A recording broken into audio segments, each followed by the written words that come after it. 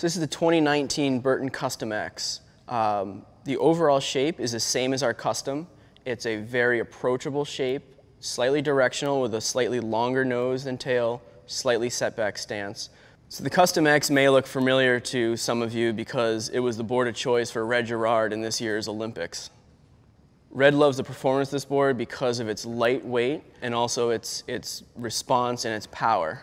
The materials in the Custom X are really what set it apart from the Custom. We have a dragonfly core and a higher quality, faster sintered base. So those two material changes really make this board a more premium version of the Custom by decreasing the weight, and we also add some stiffness for that higher performance rider.